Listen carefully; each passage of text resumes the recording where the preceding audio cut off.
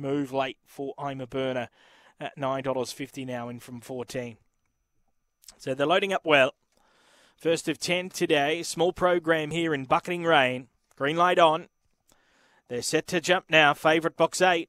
Ready, and they're off. Dodgy Digger missed the start by about a length.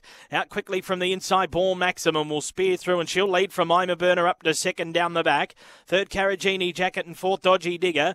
They're followed then by Free Warrior and Cryer's Yappy. The leader, Born Maximum, still a length into half in front. Carragini Jacket followed her through. Gives chase, strongly turning for home. It's Born Maximum from Carragini Jacket, who flies and gets up to win.